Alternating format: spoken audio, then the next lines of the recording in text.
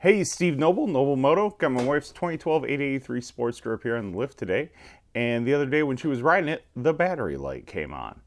So I put it on the charger. We're going to go through the troubleshooting process of checking to see if your bike's battery voltage, or check to see if your bike's charging system is still good. Now to get to the battery on your fuel-injected Sportsters, it's going to be under this teardrop side cover. On the left side of your motorcycle, just pop this right on off of there. And then lift it up, and you should be able to, might have to wiggle it around a little bit. Once you lift it up there, you should be able to slide it out of that little plastic rubber grommet down there. Just like that. Now, first thing we're going to check is the battery voltage. So we're going to take our voltmeter, and we're going to put it on DC. If it's not labeled AC or DC, there's going to be this little straight line or a squiggly line. The squiggly line is for AC. That's the voltage in your house. You want DC, the straight line one. Now we're going to check, since we can't get to the negative side of the terminal, we're going to check to a solid ground and check to the battery. And as you can see, it's reading 12.8 volts. This thing's been on the trickle charger for 2 days, so that's good. It means our battery is most likely good. Next, we're going to start the bike up and see how much voltage it's producing while it's running. Okay, while the battery is running, we're going to check the same voltage there. You see we're sitting at about 12.2. 12.2, 12.3. That's kind of low. Give it a little RPM.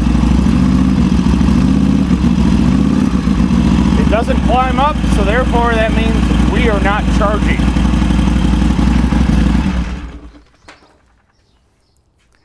So since we don't have a charging voltage going to the battery, we are going to move forward near the oil filter, and we're going to check the voltage coming out of the charging system.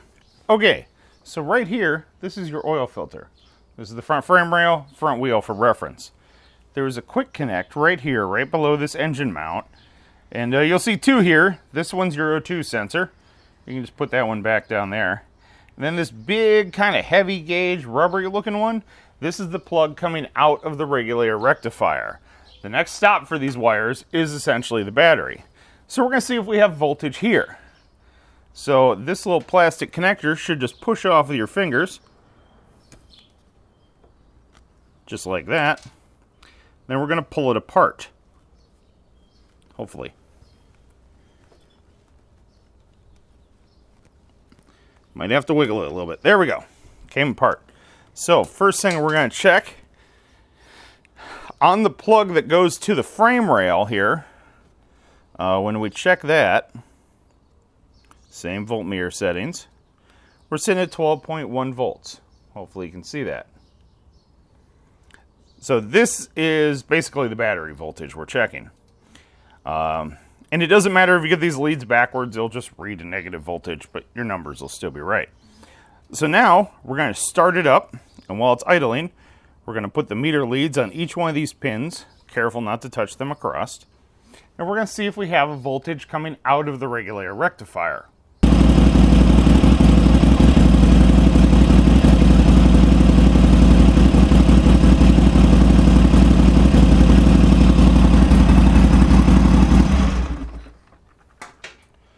We have no power coming from the regulator rectifier. So we definitely have a component in our charging system that is not working. Now before we condemn the regulator rectifier to death, let's move to the other side and check the output of the stator. So now we're over here on the right side of the motorcycle. For reference, this is the front exhaust pipe. It's a little warm. This is your front frame rail, and right here you're going to find the plug from your stator. Your stator is what actually produces the charging current. So we're going to pop this, ow, Jesus, that's hot. We're going to pop this little plug off of there, or the cap off of there. That was really hot, that burned me. And we're going to pull the plug apart. So the wire here that goes up, that goes to our rectifier. This comes from our stator. Or now with this component, we are going to set our meter to AC, which is going to be the squiggly line.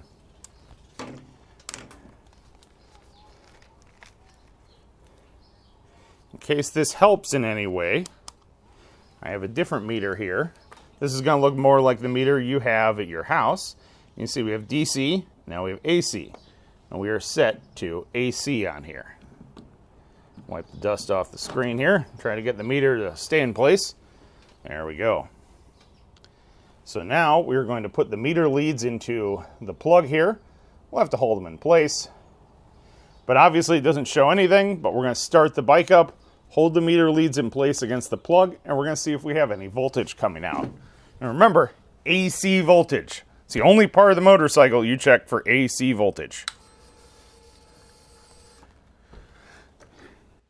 That voltage is too low, so we're replacing the stator too. This is an unplugged stator, so it should read a much higher voltage than that. If the stator was under load or plugged in, this would be the correct voltage.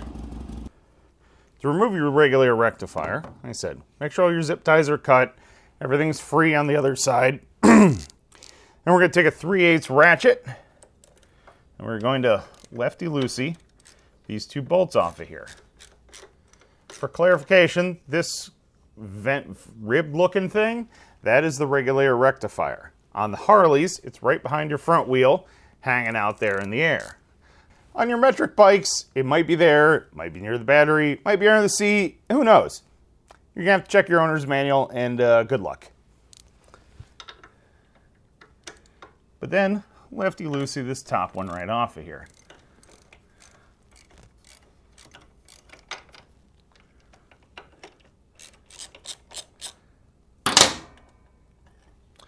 Take that bolt out of there. Pretty much once you get it loose, it'll almost fall right off of there. Take that last bolt out. Try and walk the wires right on up out of there. The first one right there. There's that one. And then should be able to slide the other wire right on out of there. They're two different lengths, two different plugs, so you can't get them wrong. But now we'll just wait for our replacement part to arrive. We'll compare resistance just to give it a double check to make sure that was really it. And then we'll install the new one. Here's the old one, here's the new one. So first thing we're going to do, set our meter to ohms. Checking with the leads. Yes, it works. Okay, we're going to take the round plug. This is the one that comes from the stator. We're going to check for ohms of resistance here on the new one. Watch the meter screen over there. And it says 3.29, 3.1, 3.2, close enough. Now, we'll check our old one for comparison purposes there. That's a really high number. Tells me it's probably our reg rectifier. Has a strangely high number. So now we will check the battery side. And on the new one, it shows it's open. Switch our leads, which may very well be normal. Without an electrical print, you're never going to know what it's supposed to be. You really have to have, oh, there we go. Really have to have one to compare it to. And it shows 3.4. 3 ohms is pretty good for most any electrical component. And then our old one. Yeah. Apparently I'm not good at mirror lead operation today. 54. That's a lot of resistance. So the old one, definitely bad. So, we're going to call the old one bad. New one's good. Of course the new one's good. We're using that for comparison purposes. And now we are going to reinstall it on the bike. So we got a new reg rectifier here. We're going to slide the electrical connectors back. Oh, first we're going to cut this twist tie off, or take this twist tie off right here. That came on the new ones, because the wires have to go in different directions. So, square one's going to the left, or the left side of the bike, or the far side based on your camera angle. We'll slide that one up in place. Round one is going to the right side or near side based on your camera angle. I'm going to slide those down in place there.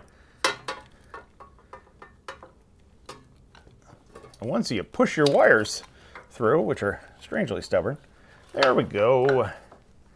You can slide your rectifier up in place there. Make sure none of your wires are pinched or in any weird locations. All right, they're started in there. Now we can get the socket wrench into the ratchet into the socket and wrench that thing back in there. Get the top one in by a few threads, and then get the bottom one in by a few threads. And then snug them both up.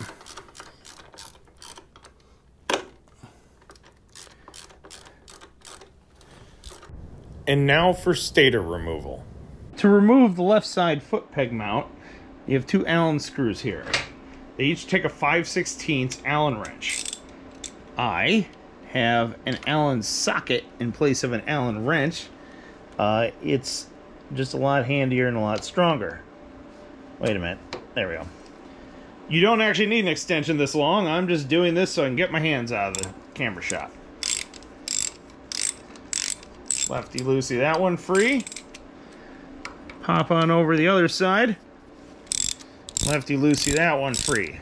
Full disclosure, I broke both these bolts free before I did this, before I hit record. So, saves a lot of grief. So hold your foot peg up a little bit. Lefty-loosey that bolt all the way on out of there. Then, lefty-loosey the other one all the way on out of there. Probably blocking all the light there, aren't I? Alright. To remove your clutch cover, your derby cover, you're going to want to take these 6 screws out of here. However, they were originally a Torx bit, and I replaced them with Allen screws because I kind of hate Torx bits. I don't remember what size Torx bit it was, but I'll look it up and put it right there on the screen. Cool. Now, the Allen screws I have in here take a 5/32 Allen bit. So we're going to break each one of these free. You want to break them all free because that way you don't have one that's just going crooked and making it extra difficult to get that last screw or two free.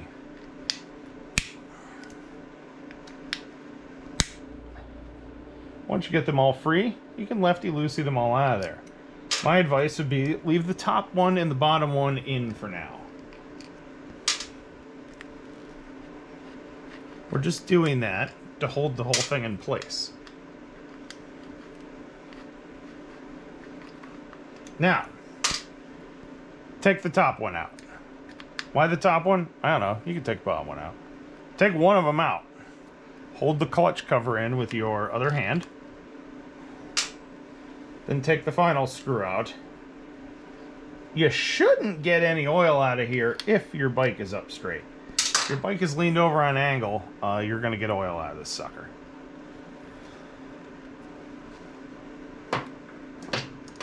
Then, if it doesn't easily pop off of here, you can take a flathead screwdriver, wipe her clean. I recommend doing this down at the bottom in case you scratch it. Just put it up in there and twist a little bit. Cover's going to fall off of there. Hopefully a little less graceful than that. There was a hex bit and a spring that needed to come out of there. Hopefully you've got that thing somewhere, because that sits right back up in there on those little flats. That's what holds the adjuster tight. We're not going to worry about that for the time being. But we're going to take that piece off, and we're going to put it inside our clutch cover. Now, to replace our seal, we're going to take a knife and put it underneath here and peel this seal right on out. Or maybe we can use our fingernails. Peel that off. If you're saving it for some reason because you're replacing the cover, set in a clean location, set it off to the side. When loosening your clutch cable, take your clips off or cut whatever zip ties. Lift your rubber slinky up. Try to get it out of the way. Hold on to the cable with 2 wrenches. Loosen the jam nut up. Spin the jam nut way down out of the way.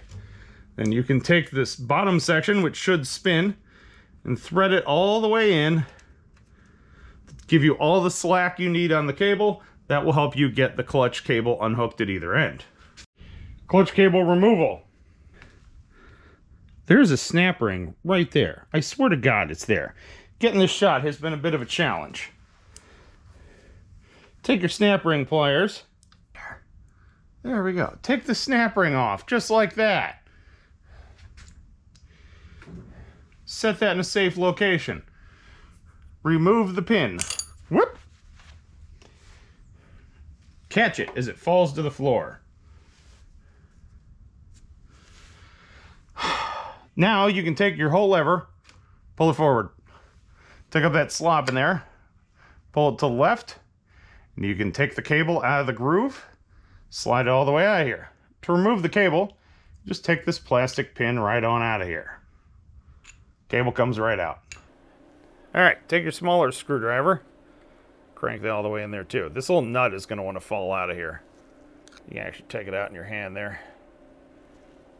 If the screw, might have to hold the screw in the center there and thread them apart. Take that, set this in a clean location. This is internal mechanical parts. You want to keep these super, super clean. Now, you can take this whole big disc sucker right out the back here. Here's what you do. You then take this whole big disc, rotate it 180 degrees. You're going to get almost there, and this piece is going to come off this little lug here. Do not drop this inside. It hooks right off the end of the cable. If you drop that inside, I'm not sure how far it'll go. I think the clutch will stop, but if it doesn't, you have to take this cover off. If you're taking this cover off already, it's okay. So, again, internal engine parts. We're going to put these over here on a clean rag. To get the clutch cable out, we have to undo the clutch tension here on the adjuster. So we'll take the jam nut.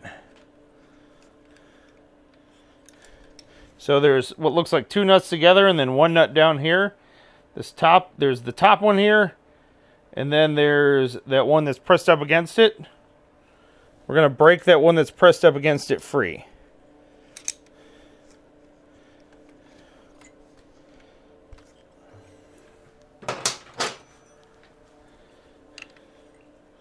Somewhere or another, it's a 12 and 13 millimeter. I'll make this stuff up. I just tell you how it is. Spin them on down there. Spin that jam nut on free. Now, you can take the bottom one, it should spin, and you can run the adjustment all the way in. Hopefully you can see this. And you should be able to twist this sucker on out of here. Comes out just like that. You can just take this O-ring, pick it right up off of here. So this nut here in the back, that's your primary chain case drain plug. This one here in the front is the primary chain tensioner. To change the oil, you want to remove the one in the back. So take a 5/8 wrench, lefty-loosey that on out of there. This one's going to come right out, and hardly any oil is going to come out, because this is actually the second time I did this, because the first time I forgot to hit record. So, got a little bit more oil pouring on out of there. Set your drain plug in a clean location. Oh, while we're at it, make sure you check the magnet on here. This one had a little bit of fuzz on it when I took it off, which was just metal shavings. Not a huge deal. It's just parts of your clutch wearing down. So clean that off, set that off to another location there.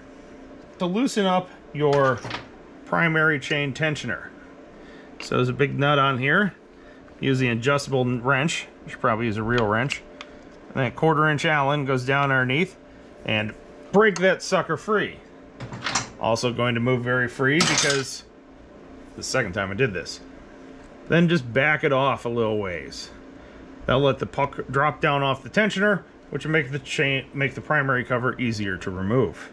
To remove your shifter, locate your 1/4 inch Allen wrench or Allen socket. In this case, we're going to put in our 3/8 ratchet. Before you take it off of there, you may want to put a mark on it. That way you can remember where it was. So I'm going to put a mark on here at 12 o'clock. And you probably can't see on camera a little bit, but I can see the black mark on top of the black finish on there. take this 1/4 inch Allen here, get your ratchet to work properly, break that bolt free, then spin her all the way on out of there. You have to take the bolt all the way out to get it off of there. Or I'm sorry, to get the shifter off. That was kind of a redundant statement. Because there's a little notch in here. So if all is well and good, you should be able to just grab the shifter and pull it off towards you. It has a spline shaft on it. Let's say it doesn't move that easy. You can possibly get behind it with a big screwdriver here, risk scratching your primary cover, or you can get in here with a large screwdriver and twist it a little bit, and this C-clamp portion will open up a little bit, and hopefully it'll slide right off of there. So, we're going to take out all these Allen screws. Takes a 3/16 Allen wrench. Put her in there all the way deep, break her free.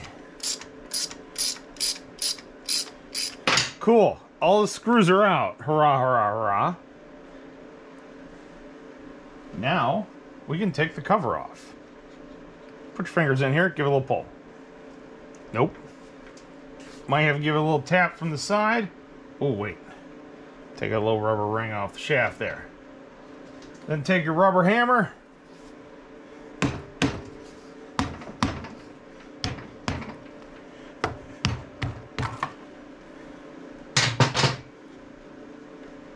Keep jiggling around and tapping on it. Eventually she'll come free.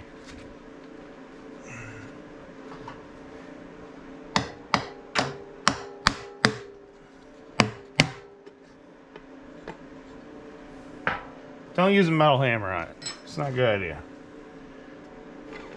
Slide it straight off of there. Ba-da! Dun-dun-dun-dun-dun. All right. Let's see how she's looking in here. Chain's still in pretty good shape. No real side-to-side movement. Tensioner puck. That plastic's got some wear on it.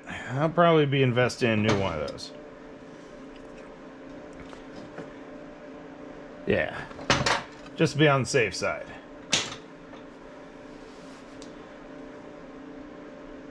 Sprockets are good. Everything else, starter gear looks good. Yeah, everything looks in pretty good shape. If your intent was just to replace this gasket, you should be able to peel the old one off of here. Some say these are reusable. It's got 20,000 miles on it. Get another one. Don't be cheap.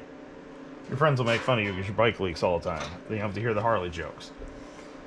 So what you can do from here is put some degreaser or engine cleaner or whateverness on a rag.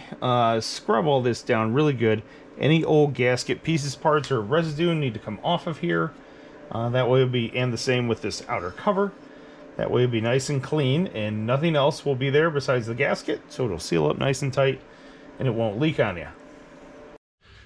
Okay, so we have to make a special tool to get the clutch spring off. There's a diaphragm spring, and then there's a little snap ring that's holding it on there. And Motion Pro and gyms and everybody else sell a special tool. Well, I'm a big fan of Motion Pro. I'm also a big fan of saving money. So, what I'm going to do is I have a 3-inch PVC cap here. I picked up at a local hardware store. This was like $3, or with inflation, by the time you see it, it'll be $8. So I'm going to cut the top of this off. And then I'm going to take a piece of flat stock, drill a hole in it, and I can take that little hole and I'll demonstrate over there on the bike. It'll work just like the tool, I promise you. And you'll be able to get the snap ring pliers in there to get the snap ring out. So, if you had a piece of 3-inch PVC pipe that you could cut off, that would work as well. I didn't, and I wasn't buying a 6-foot stick of it. So, 3-inch cap. Gonna cut the top of it off in the vise. Let's take a look.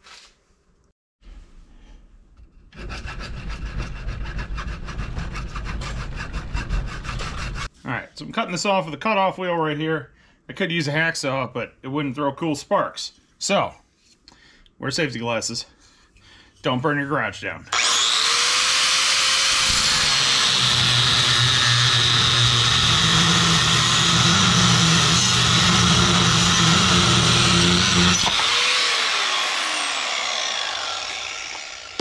See how much cooler that looked? Now, drill a hole in the center of it.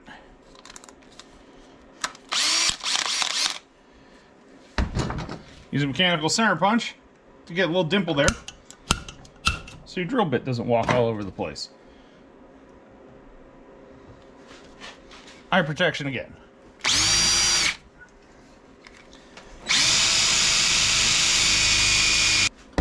Don't touch it, it's probably hot.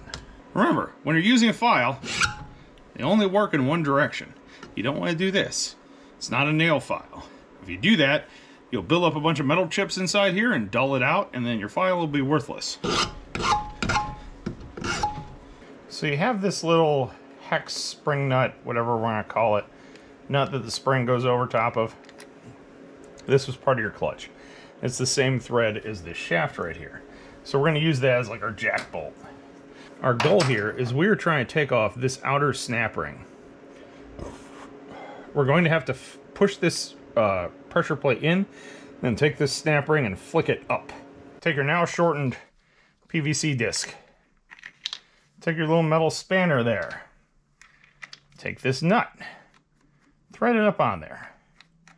Should thread on nice and easy. I'm actually holding the nut on the back, or the screw on the back side of my finger. Keep it from turning. We're just going to tighten it up until it all seats into place there. Take our flathead screwdriver in there. Take our 3/4 inch wrench and tighten it up. This won't take a lot of force. You're just trying to compress that spring in there as if you were pulling in the clutch. You probably can't tell from the camera angle, but I can actually see the spring pushing in a little bit. So I know I'm sitting in pretty good shape there. So then there's a little ring inside there. Push that back so you have a little bit of clearance with the snap ring, and flick the snap ring up. There we go. Then you can just walk this snap ring out. There are some special Eaton style snap ring pliers for this, but honestly, you can just walk this out with a flathead screwdriver. Have a little patience with it. Remember, this is a no special tools thing. So, there's another little ring right here behind this. So we're going to stop right here, and I'm going to take a picture with my phone. Boop. That way I remember which way it goes back in. Now I do have a shop manual for this, but still, you can never, ever be too careful. Now that this snap ring is off of there, you can hold the screw with your screwdriver again. Take your 3/4 inch wrench, hold the nut, or back the nut off, or turn the screw in. Whichever one works better for you in your brain. All of a sudden it'll get really loose. There we go. Set that stuff off to the side. Take your PVC ring off of there. Thread this nut off. Take your shaft, set it off to the side. Take your snap ring, set it off the side. Take this spacer ring thingamajigger here, whatever it's called. Ooh, the pressure plate kind of locked onto it. We're going to be very careful with this. So this ring here was still caught in the groove a little bit, and it was still loaded up by the pressure plate spring. So, don't do that. Now I'm going to have to take a little file and deburr this sucker, but otherwise it looks okay. So be very cautious when removing and reinstalling this, whatever this ring is called. Now from here, whoop, got a little ahead of my explanation there. From here, you can grab that center shaft and pull the clutch pack right on out of there. It may or may not all come out with it. Sometimes the oil sticks them together, sometimes not so much. So the first thing we're going to do is take our stomp block right here, and we're going to put that into the primary chain. That way we can lefty-loosey this sucker off of here. Now there's a bunch of red Loctite underneath this sucker, so you're going to have to heat it up. Heat gun works, propane torch works better, MAP gas torch works even better than that. So what we're really going to do is we're going to heat this nut up until it kind of starts changing colors. And after you do it for a while, you'll see oil and then Loctite start bubbling out of these threads. Usually at that point, you're ready to put an impact on it, or a really big socket and breaker bar, and lefty-loosey that sucker off of there. Remember, this is conventional thread, so it is lefty-loosey on this one. I believe in using an impact because of that ugga-dugga fashion, chugga, helps break that free and breaks all the Loctite free. So, let's heat her up.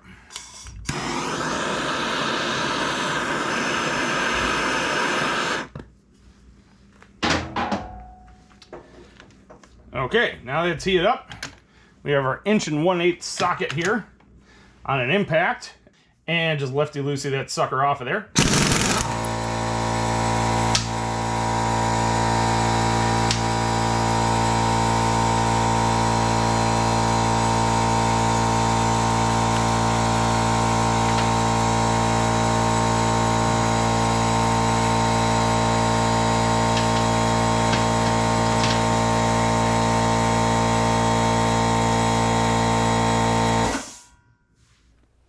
Now, I have the bike up in the air, that way I can lock the rear wheel in a little bit easier. So that way I can rotate the rear wheel. And as you can see right here, I have a big extension into the rear wheel. We're gonna put that right around there, and we're gonna use that as the lock. Also, the bike is in gear. Because you can't just use this primary chain lock because we have the clutch pressure plate off of there, and we have the clutch off, so there is no lock between the inner and outer housing. Now remember, this is extremely important. So from here, we're going to take this nut off. Now you have to remember, this is extremely important. This is what's called a left-handed thread. So it's going to be righty-loosey, lefty-tighty. So we're going to take our impact on a lower setting because that one's not nearly as tight. And we are going to go to the right. Check, make sure we're going the right direction. And you can really get away with a big socket on this. Oh, it's a 1 3/16" socket.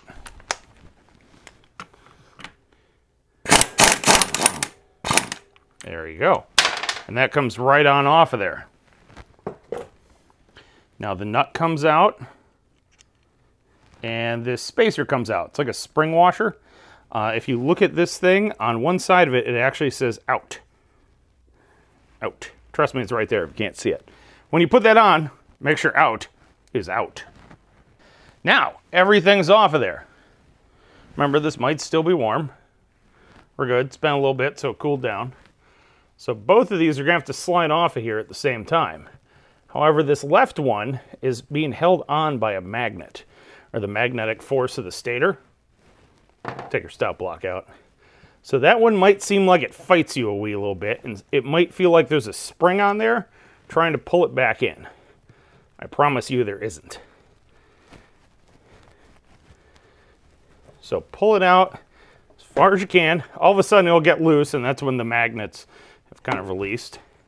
And you can just pick that whole sucker right up there just like that. And lo and behold, look at that burned up sucker right there. That is our problem. That is why we were not charging. So first I'm going to take a 5/16 Allen wrench here, or a 5/16 socket wrench, and take off this wire retainer clip that's right here. Now to remove the stator off the engine, take a T20 Torx bit,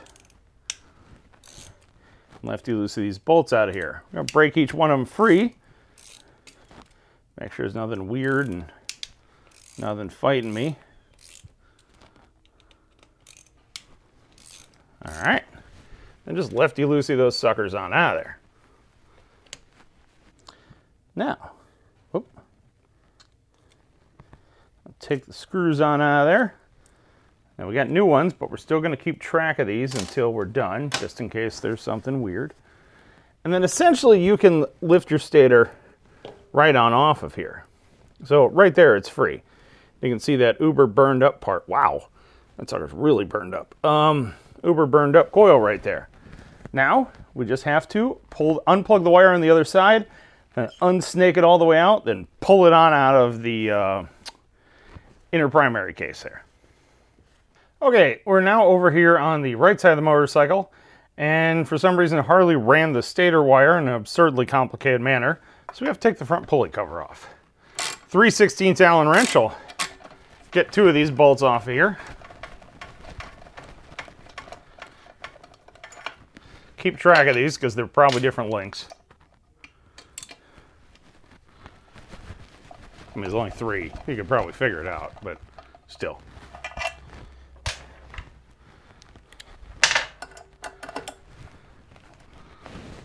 Woo! Got ambitious when I tighten that one up.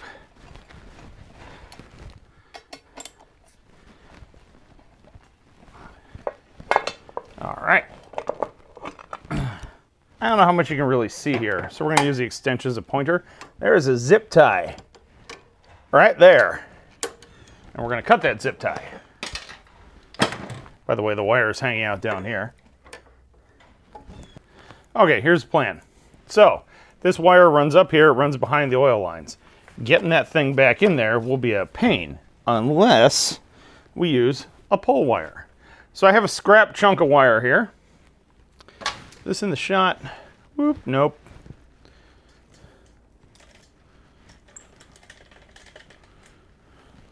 See a scrap chunk of wire right here? Yes, right there. So here's what we're going to do. We're going to cut the plug off of this thing. I was hoping I could pull the outer sheathing off, but I can't. Then we're going to take our pull wire and we're going to electrical tape it onto here.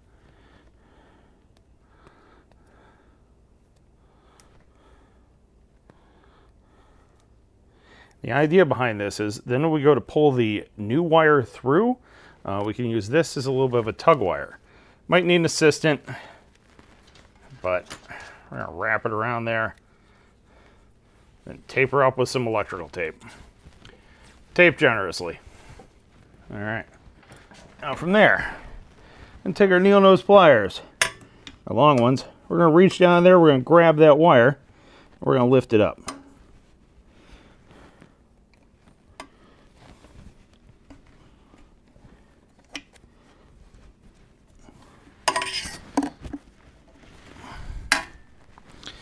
Might have to feed a little in from the bottom, but you'll get it. Keep working at it. Here's what you do. Pull it all the way up through there.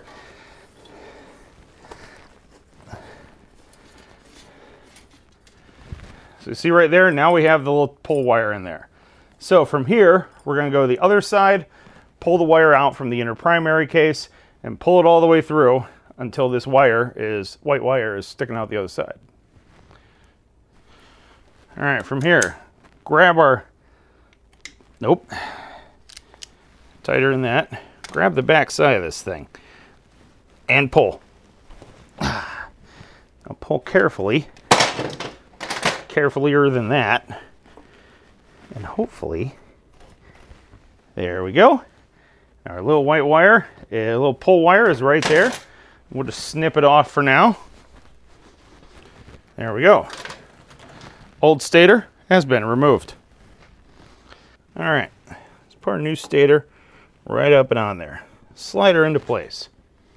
Now, take our little pull wire and some electrical tape.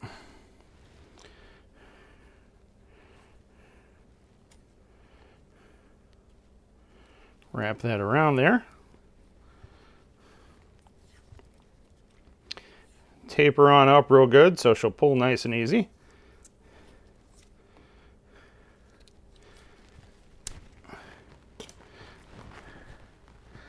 Then from there, this plug should barely fit through that hole. Start feeding it on in there. Should go to a point. Then we're going to have to go over the other side, tug it a little bit, go to this side, push a little bit, back and forth, you know. Okay, I have the wire pulled through to here. You can see it's still all attached right there. Now we're going to pull it down, and hopefully we'll be able to get the slide behind the oil lines as it goes down in there. So we can push a little from the top, pull a little from the bottom. Might take some back and forth action with it. Trying to pull too hard or you'll pull your pull wire off, and then you'll really be fighting with this thing. And there it is, coming out the bottom. Pull it down tight, Now you can run this up across the bottom frame rail. So now you can see we've got this plug right here. So we'll peel our tape back off of this thing.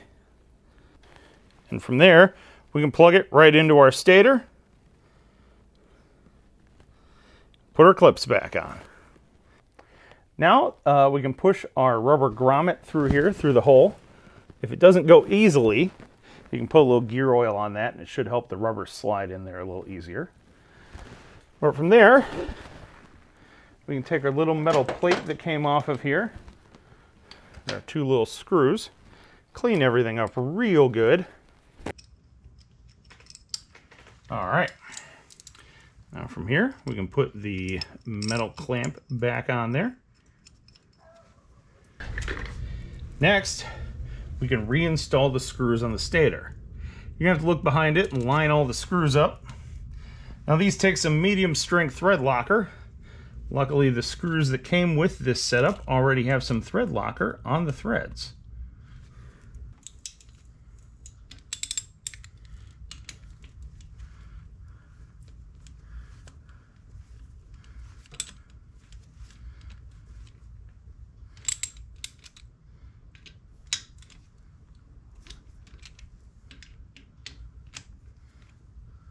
Now before you put your primary on, give everything good inspection.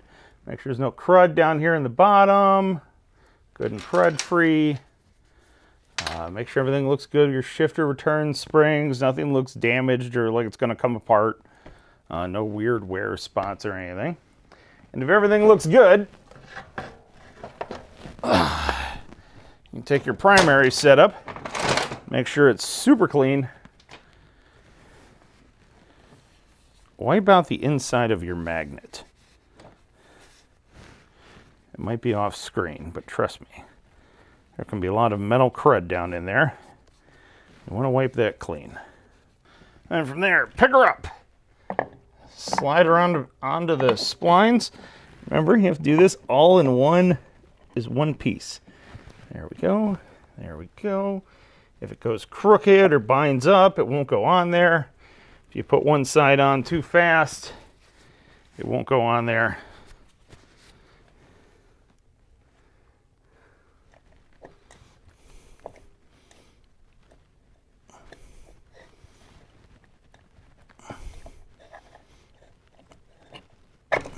Whew!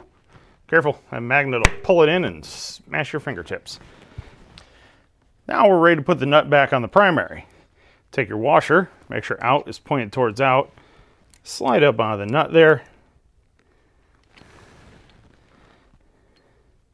and righty or lefty tighty that sucker into place.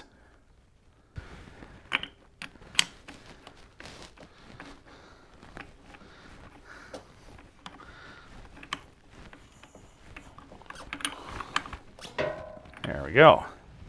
Now that's snug. Now we'll find a torque wrench for that sumbitch. Now with our trusty lock in our back wheel,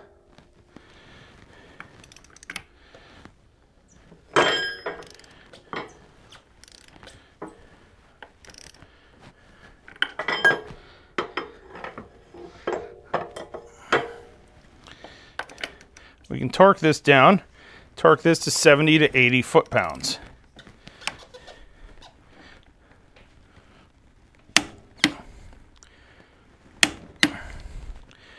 Now we're going to take some red thread locker, put it up on there. Make sure the threads of your nut are already good and cleaned out. Take your nut, this is normal threads, run it on there. We're going to take our impact on a lower setting and zip it on there. This has to be torqued to 190 to 210 foot-pounds. We're just going to go with really tight initially. There we are.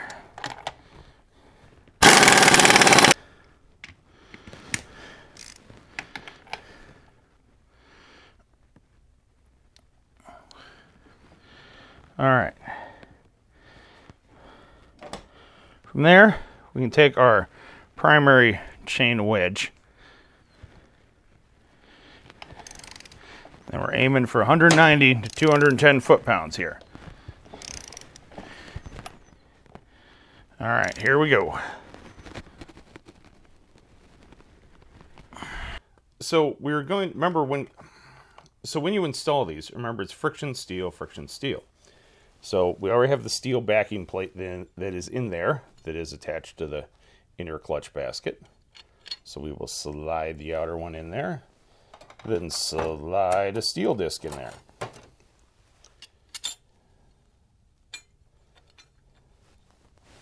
Then we're going to do this until we have 4 friction discs installed.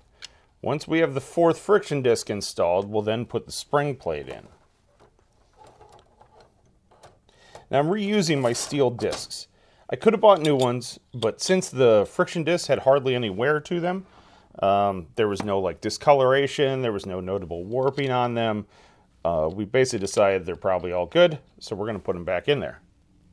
Hopefully I'm not wrong about that. If they are, we'll be doing another video.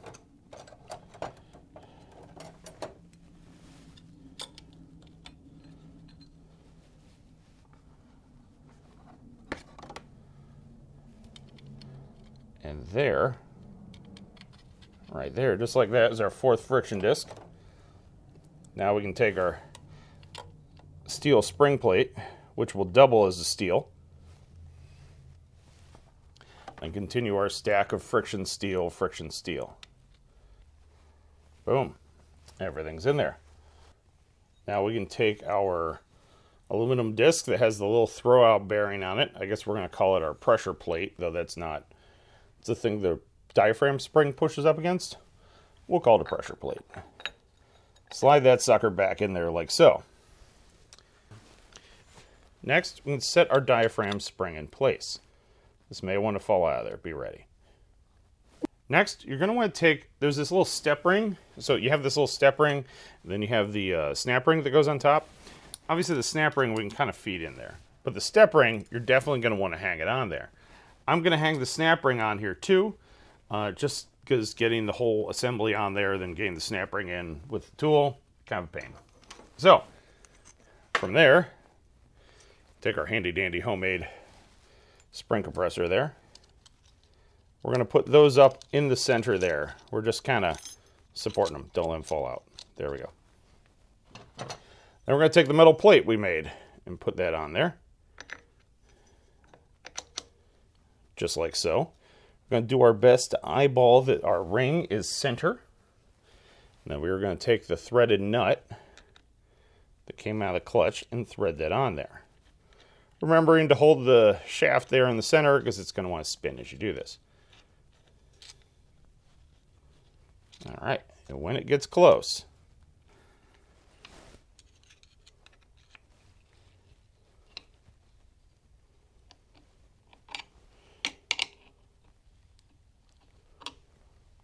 so as you do this, you want to keep an eye on everything. Make sure the spring is compressing in as it should. Make sure these rings are loose. Make sure nothing's binding up. And just keep cranking this in here. Or you can turn the screwdriver back to the left while holding it.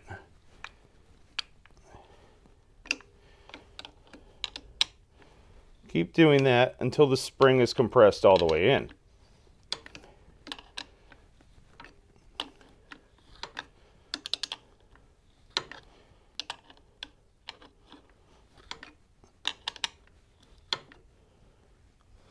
Now, how do you know when the spring is compressed all the way in?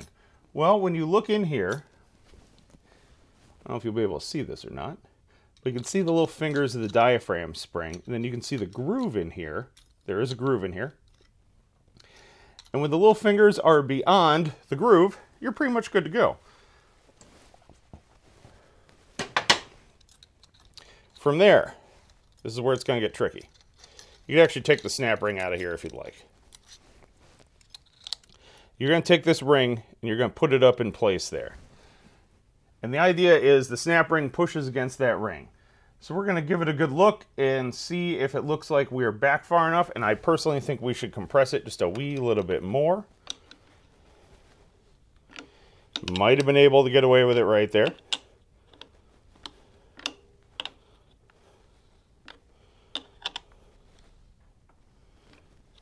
All right, now it's good and far back in there. So push the ring back in. Now, this is probably going to take you a couple tries if this is your first time dealing with snap rings. Thread the snap ring back in there.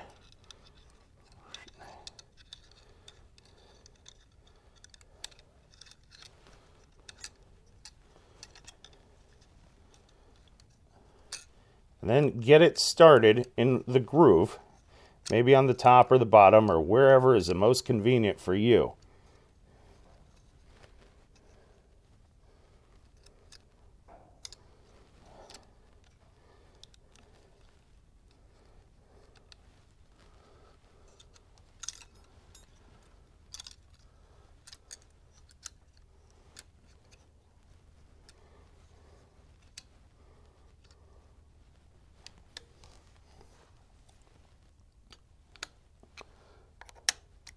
Get one corner started in there. And press down about 180 from that and try to get the other one started in there, if you can. Again, make sure the ring is back in place. The ring that pushes against the diaphragm spring, that is.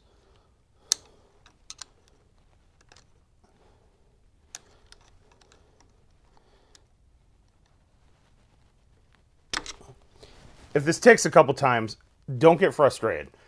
I'm very experienced at this, and this is still fighting me a little bit.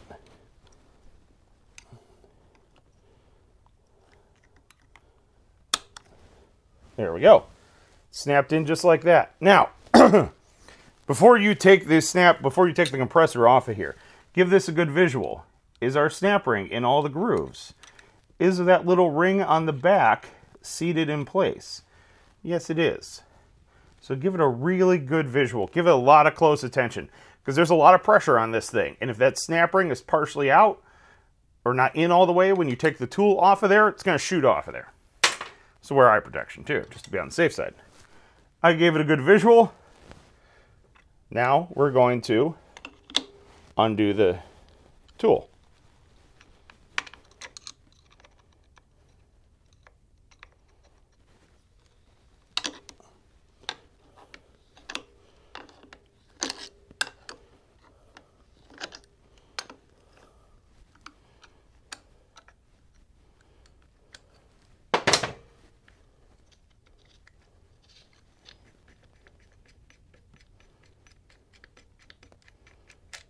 Ta-da! Ta-da! Trying to drop your specialty tool and your gear oil. Give her a couple little pokes there to make sure everything's in there as it should be. Spring is definitely behind it. All looks well and good. We are good to go. Next step from here is to reinstall the primary cover. Now, take your new gasket, new clean gasket. Put it onto your clean gasket surface. In this case, we have these little spring pin dowels on here, which is handy because we can slide the gasket up onto those. So, piece of advice here. Be very careful, keep a close eye on it to make sure your bottom section lines up right there. I once had a gasket droop down, I put the bolts in it, crimped the gasket, trashed the gasket. Yeah. So when you put this on here, make sure the bottom ones are lined up. Matter of fact, once I kind of hang the primary cover on there, I'm going to put a bolt in the bottom one first to make sure that the gasket and everything's lined up down there. Luckily, this gasket has a metal frame, so it won't droop much, but still. Now, take your primary cover, slide it right back on there. Remember, your shifter has to go through the shifter shaft. There's a little bushing on there.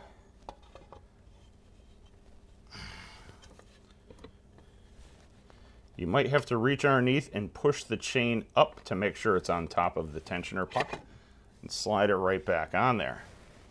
Before you go any further, give it a visual. See if the gasket's sticking out anywhere. Hopefully you kept your bolts in order. I did just off screen. I'm going to slide one in down here. I'm going to put that in a few threads. Checking again for the gasket. I'm going to stick one in up here. Again, checking to make sure the gasket and everything is in place.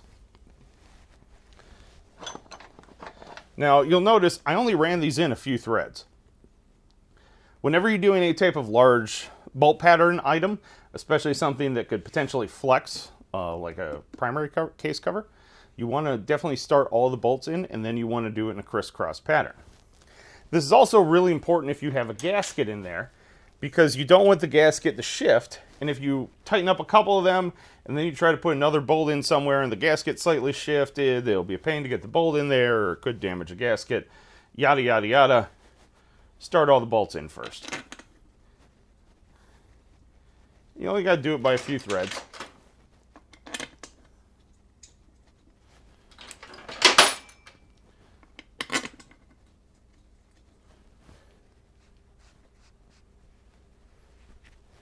And remember, there's no need to put thread locker on these. Matter of fact, you're better off not doing that. If anything, it wouldn't hurt to put a little blaster or a little bit of oil or something on the threads just to make sure they thread in a little easier, especially in bolt holes that have a bunch of corrosion on them.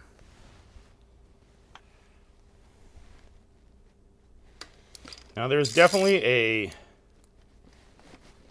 torque pattern to this, and I will follow that pattern, but I will also try to put a little image up here on the screen somewhere. Then maybe you can screenshot it, or you can get on Google and find it that way too. Or check your service manual if you have one. It's pretty readily available on the internet though.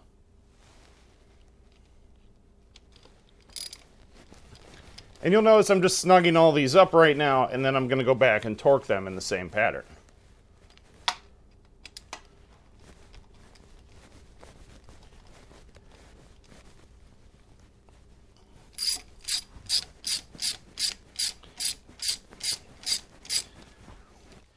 Now we're going to torque these 10 to 12 foot-pounds, but check your service manual.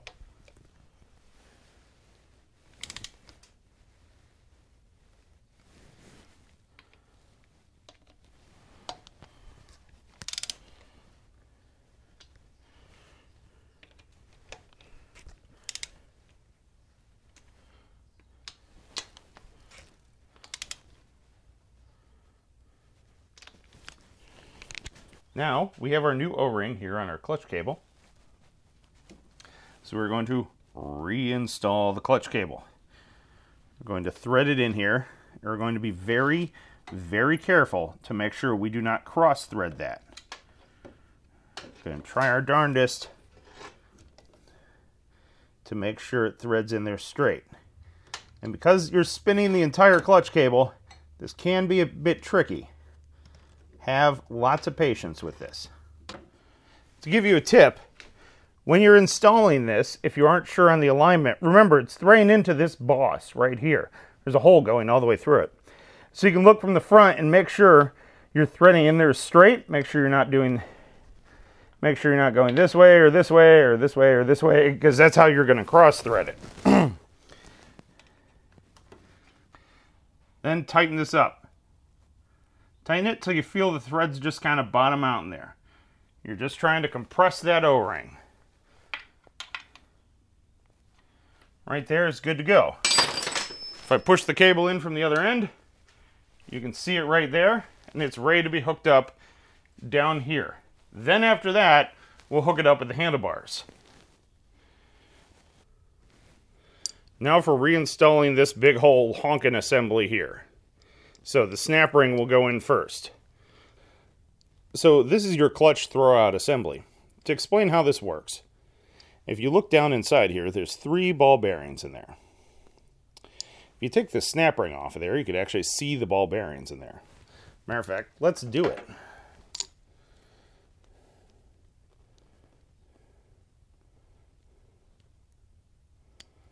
So you can take this snap ring right up off of there. Set the snap ring in a safe location.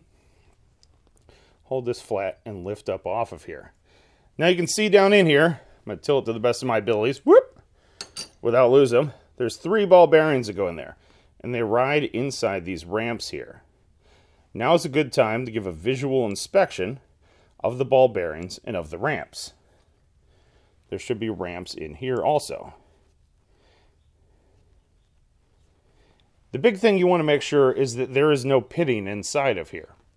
If there's any type of pitting, you know, like little divots, little potholes type thing, any of that on the ramp surface or on the ball bearings, you're going to want to replace that. Because when you pull your clutch, this actually rides up and down on and off your clutch. So when you pull your clutch, it pulls the cable and it goes whoop and expands and goes whoop back in. And that's what actually pushes in on the diaphragm spring. So if those are pitted up at all, that's more force it's going to take out of your left hand when you pull the clutch in. So that's a pain. Nobody wants that. Now, if you're wondering which way it goes in here, this little pin here, or the boss, goes 180 degrees from this piece down here. Remember, it slides in this notch, and then this cable hooks into that little dew sucker right that goes into here. So, next, we'll reinstall the snap ring on here now that we inspected it. Make sure it's down in our little groove there, which it is. So the next thing you're going to want to do is take your clutch cable. Hopefully you can see that. You're going to want to take your clutch cable and you're going to want to hook it back onto there. You'll see it kind of pops in, pulls forward, locks itself in place. Take this, start almost all the way down, spin it all the way up to 12 o'clock, and should just slide right back on in there. Now, take this shouldered nut, I guess is what we're going to call it, and it goes in there shoulder first. Make sure there's no dirt and debris in there. You're going to have to hold that flat inside there with a flathead screwdriver, and then spin that nut right onto the shaft. Should thread on there nice and easy. If it binds up in any way, something's wrong. Once you get it in there so far to where the hex starts grabbing this whole throw-out assembly, that'll hold it in place, and you can back this off of here. Or basically turn it to the left and set that nut down inside of there. So when setting the throw-out play or the backlash or whatever you want to call it, what we're going to do here is we're actually going to set the distance that this thing has to expand before it compresses the diaphragm spring in there.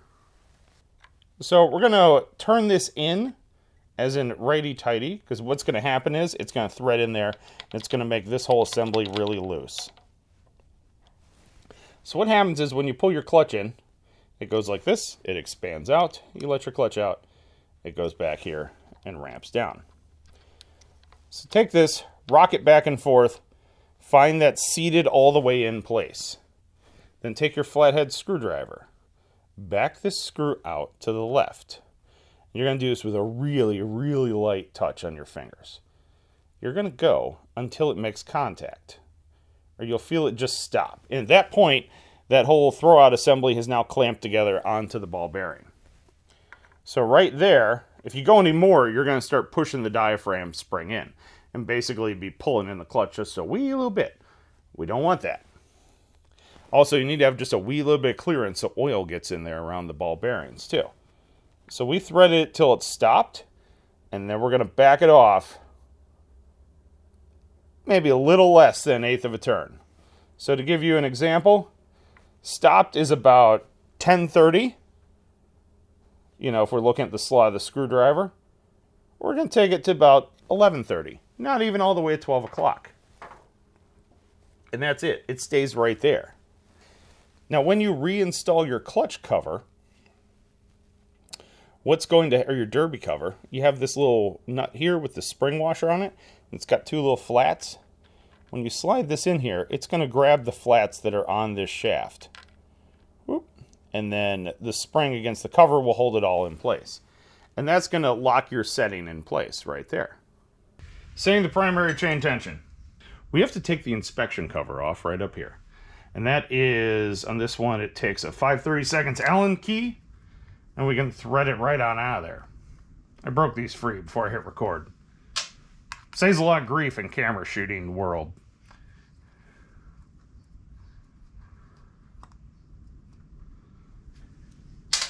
And you should be able to just kind of hook this, whoop, your fingertips or a screwdriver, take it right on out of there. Factory specs for this are half inch to 3/8 tension. So we're going to split the difference, and I'm going to set my dial calipers at about 7/16. So that is basically the distance that this is sticking out down here. Now you can take a clean screwdriver, and you can move it, and you can see, oh my gosh, we're way out. Of course we are. We haven't set tension yet.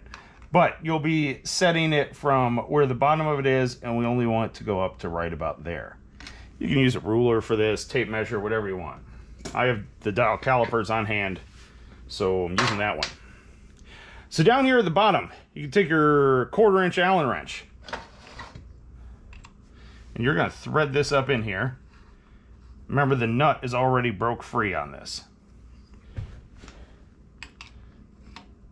Now the change adjustment, you can break this free with your big old 7/8 wrench, and you hold the Allen screw with a 1/4 inch wrench and just crack it free. Now we have this backed way off of here. So now I'm going to take this primary tensioner screw, or the 1/4 inch Allen, and I'm going to crank it in until I see the chain start lifting up.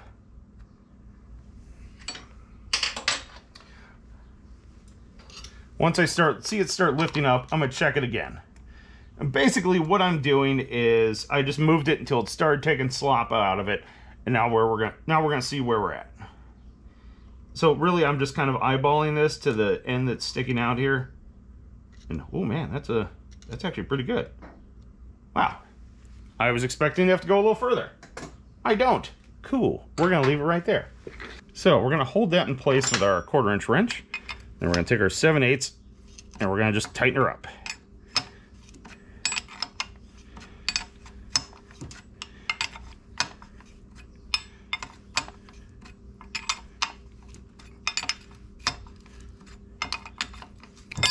Hello.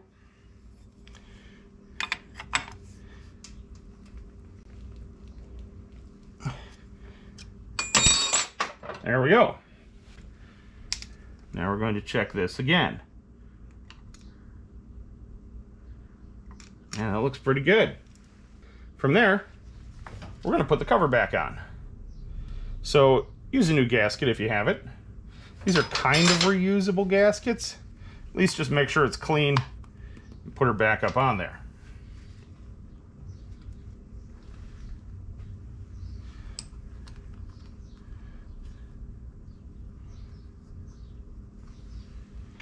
Thread both these up on there and torque them to spec. So route your clutch cable wherever it is it needs to be routed. Get your clutch cable ready. You can put this little plastic pin through there. Take that back out of there. So get your clutch cable ready. Slide the big eyelet through the clutch lever. Install this little plastic bushing here that holds the clutch in place. And then there's a groove right here. That's what your cable is going to slide through. Now, with that bushing, with the cable attached to the bushing, slide your clutch lever in. Slide the cable through that groove. Then, take the pin you took out, slide it back into the clutch. Then from there, you can take your snap ring that you took off, your teeny tiny little snap ring, and you can reinstall your snap ring into that groove on the bottom of the lever. Obviously you still need to adjust the slop in there, but everything should be firmly attached now. Now on your clutch cable, slide your rubber slinky thing up out of the way. And remember, the bottom one of this spins. So you can spin that hopefully with your hand. And as you're doing this, it's essentially making the sheathing on the cable longer. Make sure this jam nut's just loose and hanging out in the middle. So you're going to crank that cable sleeve until that gap closes. This gap right here closes up on the lever. Once that closes up, go a little bit more there. Make sure this part of the cable's seated in there nice and tight. Even give the clutch a couple pulls. Make sure it's not going anywhere. Now you just want to have just a teeny tiny little bit of play right there. So we're going to back the adjuster off just a wee little bit until we have just a wee little bit of play. Just enough to, oh, right there. Just enough to verify that the clutch cable is loose inside the sheathing. Now that you have that set, you can run the lock nut up, hold it with one wrench, or hold the cable with one wrench, lock the jam nut down with the other. Just like that. Then put your rubber slinky back over it. Reinstall your little clips or whatever holds your cable to the frame. Now that everything's back and buttoned up, we can add some gear oil. I'm putting 75/90 weight in there. You can use whatever you choose. I'm using Lucas synthetic. Why am I using Lucas? Because it's a name brand that was on sale. No one gives me any free oil yet. If anyone does, I'll be happy to shamelessly endorse your product. Fucking Jesus Christ. Here's a key step. You see this right here? You have to put the drain plug back in the primary before you put the oil in. Take your drain plug. Make sure it's clean. Make sure it has a new O-ring in there. Thread it back in.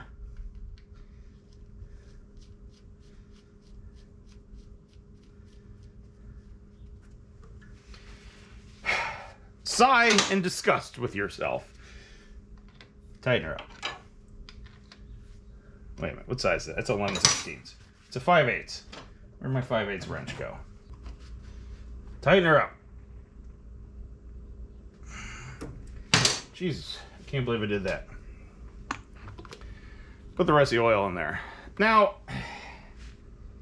I'm gonna have to go buy a little more gear oil just to fill this sucker up. Take your spring nut, or the nut with the spring on it, slide it up on there wherever it lines up.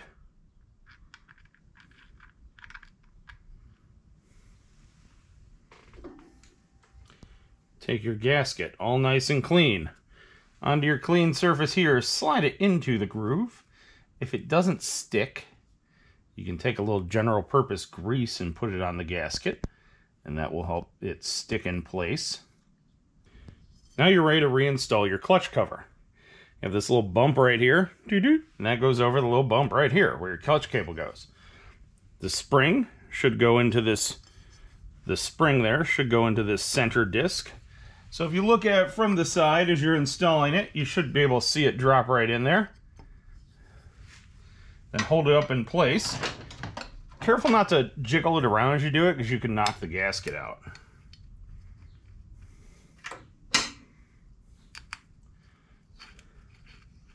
And thread a screw or two back in here. Keep pushing on it until you get 2 screws in. Make sure they're on opposite sides. That way the cover doesn't go crooked and the gasket doesn't pop out. It's happened to me before.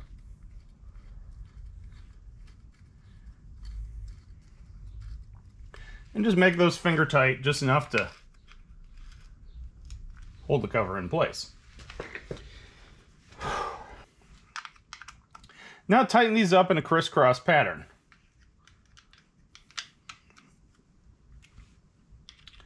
And of course, torque them to spec afterwards. Now that that's completed, we can reinstall our shifter. To reinstall the shifter, slide your little rubber grommet back on there. Take your shifter itself. Remember to remove your bolts.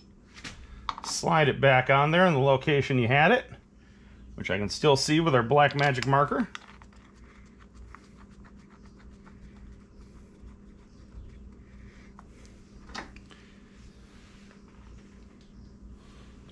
And tighten that up.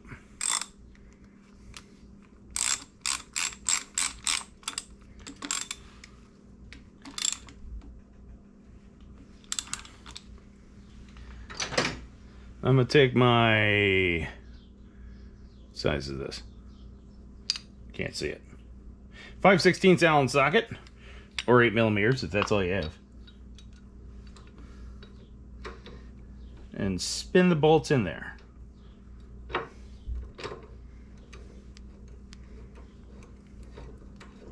Get the first one by a few threads. the second one in by a few threads. Then run them all the way in there.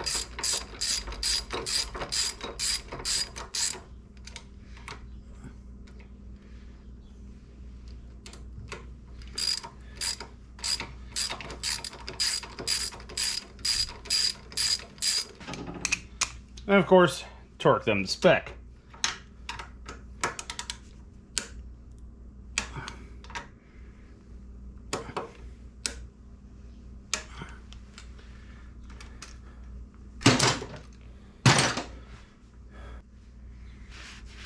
Alright, it's all back together. Wipe all your greasy handprints off it. Check, make sure your clutch works properly, and you are ready to go for a ride. That's all I got.